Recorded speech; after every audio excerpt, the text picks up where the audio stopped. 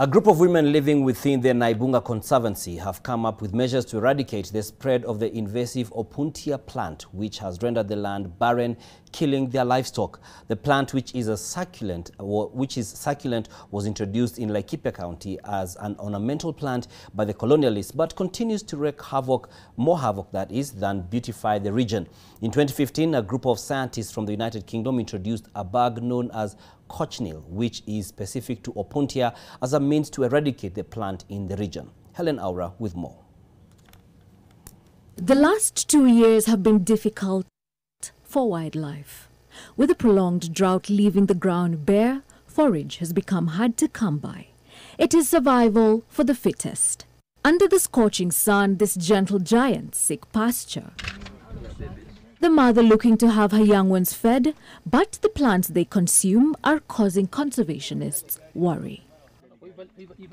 In Laikipia County, the prickly pear plant, also known as Opuntia, cannot go unnoticed. The invasive plant has covered roughly 3/4 of the land and is known to prevent the growth of grass as well as other plants. This leaves livestock and wildlife with no choice but to eat it, putting their lives in danger. Many animals have been left bruised, but despite the discomfort, the animals have no other option but to keep on feeding to stay alive. Ikikula ama ng'ombe ama mifugo yote tu inaanza kuaffect mdomo, kuna ile inaumwa na mdomo na mdomo inaanza kunuka kwa sababu inadungwa na hii mashindano. Na hata hii mashindano inadunga mbuzi masho na ina affect masho. Hii shindano kubwa naingia hapa ng'ombe. The Opuntia plant, endemic to northeastern region of Kenya, was first introduced in the colonial times and was grown as an ornamental plant. Its thorns were seen as protection against wild animals when used in fencing.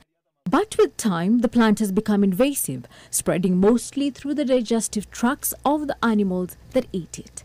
Opuntia nilianza kuona kitambo sana, lakini hatukuwa tunajua ati ni aina hii. Niliona 1959 ndio mimi nilianza shule. Na niliona kwa nyumba ya dio, na wakati hiyo dio ilikuwa ni mzungu hapa Doldol. Ilikuwa imewekwa kama maua.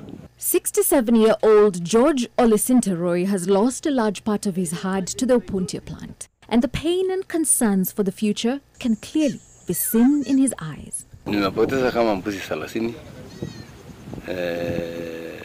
karibu 30-40 na ng'ombe 20. And the ones left are hanging by a thread as the drought ravages. Na waua mbuzi, na ua ng'ombe, na inafanya tu polepole na kwa guigui polepole guigui mpaka naanguka. Haisi kukula tu naanguka kama sumu, hapana. Inakula inafinya tu na kwa guigui, naona tumbo inaenda ndani na inahara kitu nyekundu, naona kama sijui nini mpaka na mwishowe inakufa. But there seems to be light at the end of the tunnel as this group of women under the training of the Northern Rangeland Trust are on the forefront of working to eradicate the plant. It needs very limited water to grow, and that's why it's able to grow very fast whenever any part of the seed or also the stem just falls.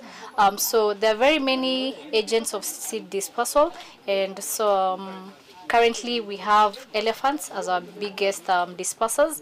An elephant is able to feed on 2,000 seeds per day, and it can be able to travel even a distance of more than 2 kilometers before now they defecate the dung. This makeshift greenhouse is where they breed a special virus, a bug known as cochineal, introduced in 2015 by a group of scientists. The virus forms a white velvety carpet which invades the plant, sucking the life out of it. Take it to the field, to the stems that are not infected. You don't cut, you just place it on the other one. Then the cochineal is able to spread and now colonize the fresh stem.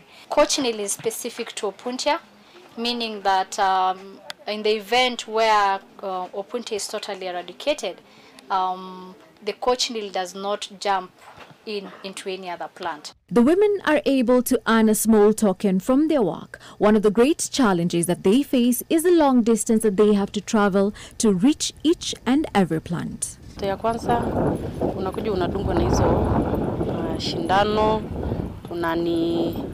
ni ngumu sana. Because of the cladodes and the thorns around it, it's safe to have the gloves and everything, but at the moment we don't have funding to actually provide that. So that's one of the challenge, because they don't have anything to protect themselves, and also because it will be good if they have glasses to also protect their eyes, because the small clochids actually, they're very light and can be taken away by the wind. With the effects easily detected on domestic animals, scientific research is yet to determine the long-term effects of the plants in wildlife. The rampant spread of the Opuntia plant continues to choke life within the Naibunga Conservancy.